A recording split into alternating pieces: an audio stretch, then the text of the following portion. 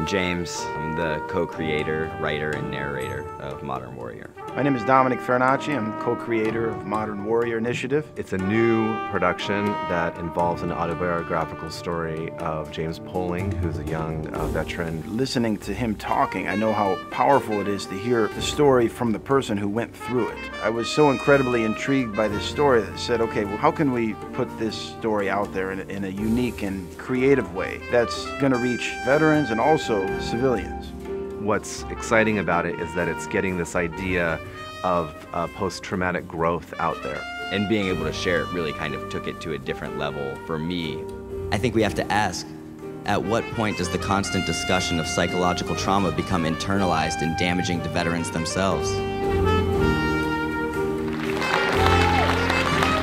I think it brought a lot of people together, and it was just an emotional experience that I honestly want everyone to experience. And a lot of times you don't get that insight of what really happens, what people really feel. It was an amazing evening, and I'm so glad to be part of it. And because I'm a veteran of the war in Vietnam, it resonated with me. It hit a home run. And as a military veteran, I will tell you, right on.